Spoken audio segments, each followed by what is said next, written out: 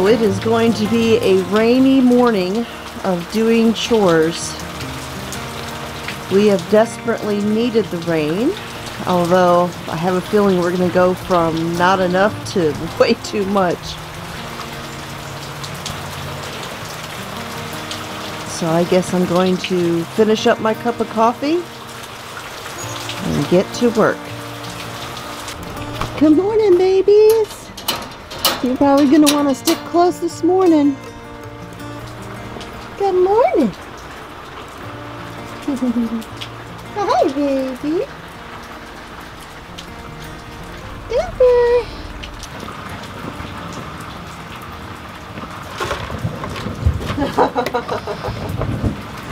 Guys don't even want to come out. I don't blame you. It's storming out here. So it's going to be a stormy morning doing chores here. Thankfully I have a empty trash bag I keep in my barn because a lot of the feed, especially the rabbit feed, if it gets wet at all, it just disintegrates into a mush.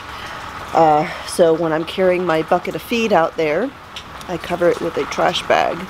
I'm going to head on out and get chores done.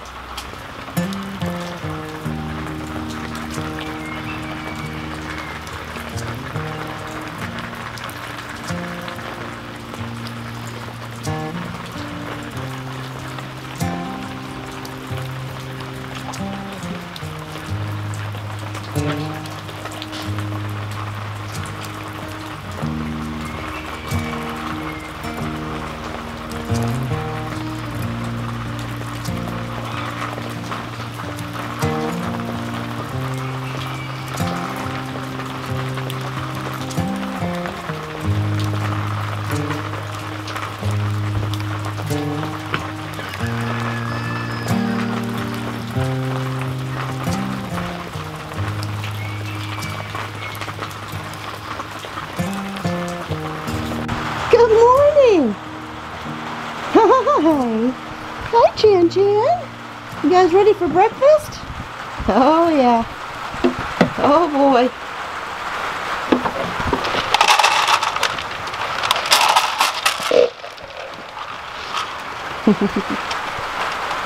Go get it, friend!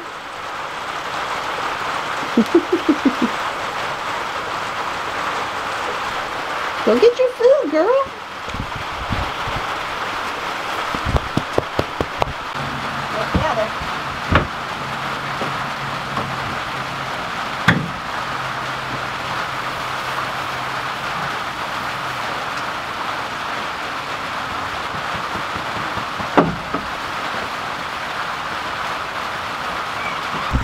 So goats really hate rain and do not come out when it's raining. They absolutely hate getting wet. And so with the noise and everything, as I was walking up and approaching their shelter, I kind of announced myself so that I wouldn't take them by surprise. And I will come out here a couple times a day to make sure they have plenty of hay, because I have a feeling it's going to be doing this a lot today. This is part of that tropical storm system coming up from the Gulf, and they're not going to be out in their yard doing much grazing today because, again, they hate getting wet. So we'll come out here, make sure they've got plenty of hay in their rack over there, and we'll check on them throughout the day today.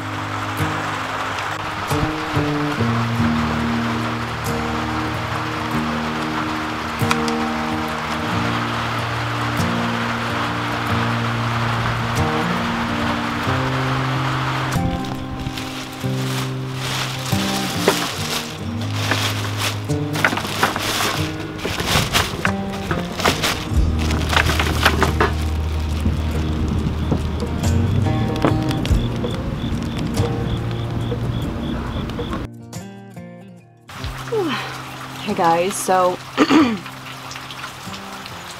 morning chores are done, and it's a little bit cooler today, of course, from all of the weather, although it is a bit muggy. So as you can hear, it is still raining. I expect it's probably going to be doing this pretty much all day today. So I am going to be spending some time in the kitchen. Well, first of all, I'm going to make some more hummingbird feed because the hummingbirds are just all over it right now. I'm having to fill those hummingbird feeders about every other day right now. We've got more hummingbirds this year hanging around than we've ever had before, so it's kind of cool. They're here. I mean, you can probably hear them in the background. There's, like, at this very moment, about 7 of them swirling around just a few feet behind the camera. So those of you who are new here, gosh, I can't remember exactly when it was. I want to say it was around a year ago or so. Mr. Smith was on a business trip, and it was just me and Jack, our youngest, who was still here at the time. We had a little bit of an incident where we had a bull in our yard, and I will put a link to that little story if you would like to watch that. Well, the lady who owns that bull lives pretty close to here, and yesterday she called me and said, "Hey, do you want some pears?" Because she had picked gobs and gobs of pears, way more than she needed, and she's like, "I don't know what got into me, but I cannot possibly use all of these pears."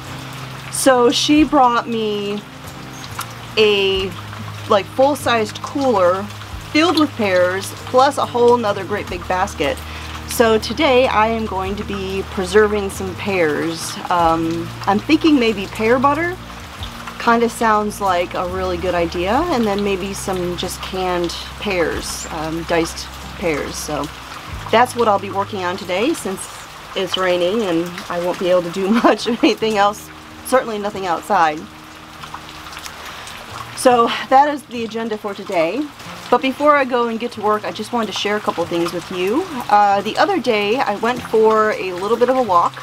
A good portion of our property is thick woods, and we have a creek that runs back through there, and there's a couple areas where there's some clearings, and when I visit those areas, it's kind of one of those be very careful, watch your every step, and be cautious sort of scenarios, because where we live here, while the only snakes we've actually laid eyes on are, we saw 2 rat snakes a couple years ago in the chicken coop, which we relocated far away so they could be safe, and so could our chickens.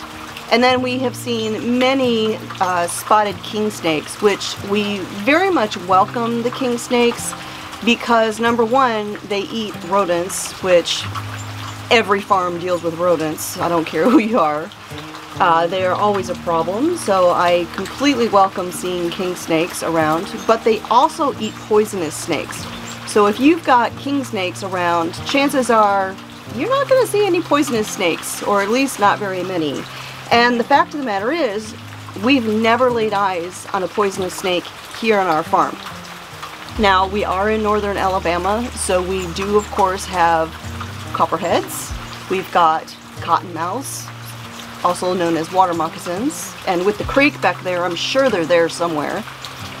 And we also have rattlesnakes, and I know several friends around the area who have seen rattlesnakes, but like I said, we've never laid eyes on a poisonous snake here on our farm. However, when I'm walking in that particular area, I definitely keep an eye out because it's really one of those environments that is very conducive for snake habitats, and you know they're there.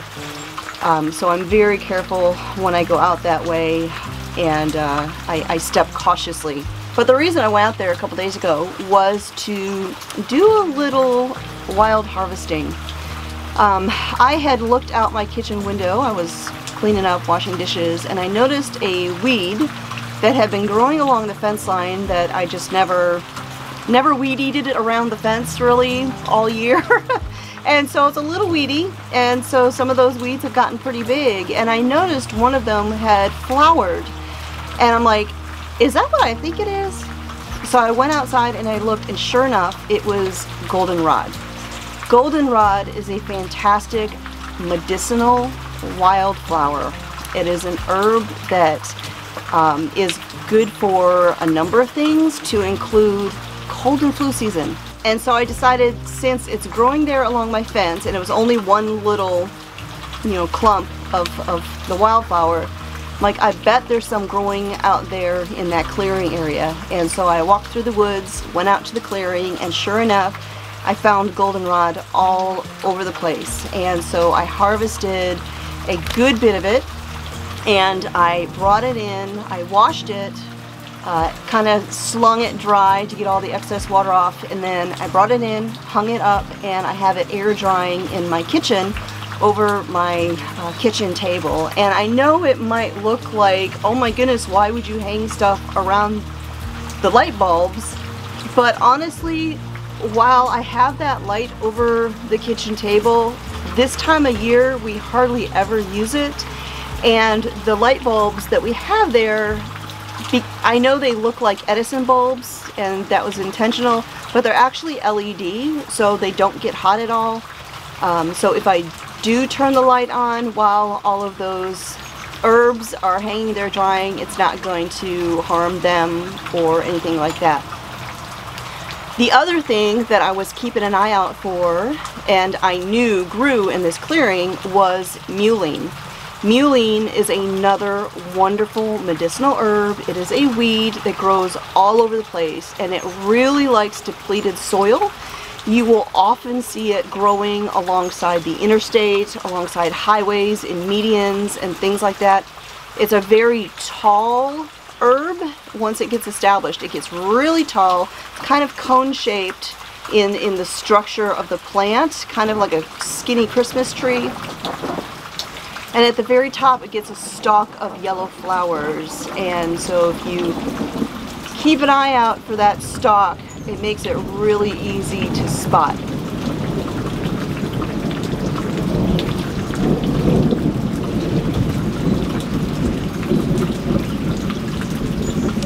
So I have a good bit of mullein also drying in the house, in my herb drying rack that I got this year, which reminds me, I've never talked about that. It is a tower. It's a collapsible tower that has different levels, and each one of those levels zips open and closed, which is great, so you don't have to worry about cats or anything messing with those. And you just lay all of your herbs inside there and let them air dry. When you're done using it, you can just fold it up and store it away, and it takes almost no space at all when you store it. It was something that I ordered off of Amazon. It was very inexpensive. I want to say it was like maybe $28 or something like that, and it's been very handy. And what I do when I put herbs in there, each layer or each level, I'll put a different herb, and I'll take a sticky note, I'll write down what that herb is, and I'll lay it in there on the surface with all of the herbs. That way, when I go in there to collect all of the dried leaves and everything and store them away, I remember exactly which layer was which.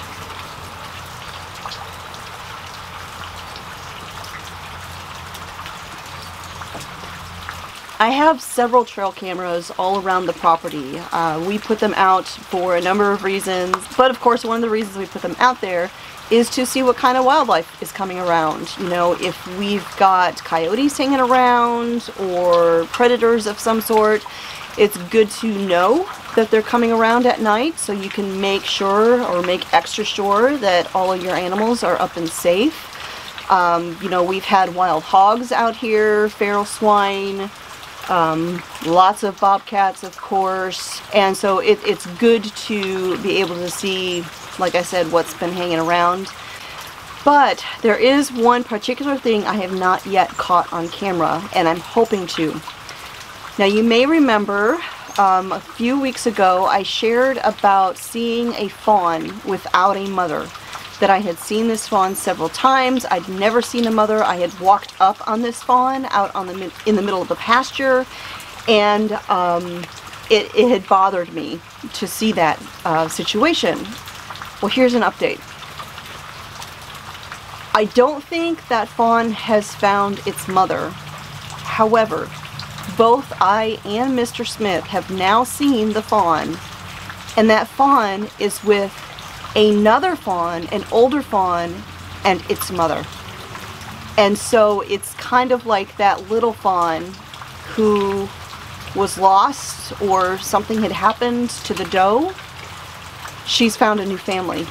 And like I said, I've seen it, Mr. Smith has seen it, and I'm hoping at some point to capture them on camera so that I can show you guys. I actually saw them out there in the pasture yesterday morning, and it was the most heartwarming thing. Oh, it was precious. Clearly this doe is not that fawn's mother, because it's, you know, like I said, it's got the other fawn who's definitely not the same age. We have a couple of does around here that have twins every single year, but these are not twins.